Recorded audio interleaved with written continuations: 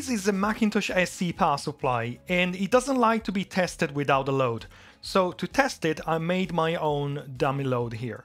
First, I adapted an ATX power supply connector because it shares the same pinout of the Macintosh power supply. Then I connected 4 different loads to the 4 different rails this power supply can generate.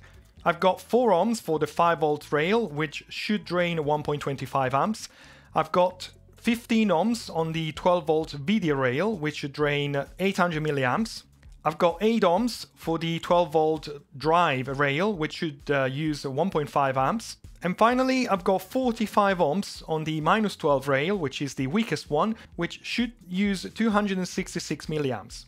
I've got 4 multimeters connected, each one at a different rail line, and I can power up the power supply and monitor all the voltages together and make sure that everything works as expected. Let's power up. And I got the 5V, the 212V and the -12V there. And if it's really required, I can also tweak the voltage of the power supply by adjusting the voltage adjustment, which is inside the power supply. Final voltage checks, of course, need to be done with the actual Macintosh, but I think this is a good way to make sure your power supply is working reliably so you're not risking your Macintosh machine if something goes wrong.